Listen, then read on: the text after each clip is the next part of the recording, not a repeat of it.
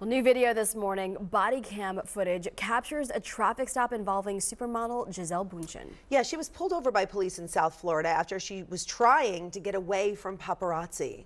I'm just trying to escape from that guy. I understand who you are. I know that. I'll give you there's nothing I can do about that. No, but he's stalking me. So she's speeding because she's running from paparazzi. She feels that she's being chased, but still she's speeding. So the officer let her off with a warning in Surfside on Wednesday, but then she breaks down in tears explaining the constant problems and the stress that she faces with paparazzi. People text me. He's like, I can't do nothing. I just want to live my life.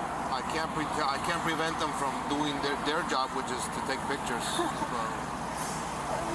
Do you need anything else? It's a lot. Yeah, it is a lot. Gisele lives in Miami Beach near her ex-husband, Tom Brady, and she's often followed and also photographed with both of her kids and her boyfriend.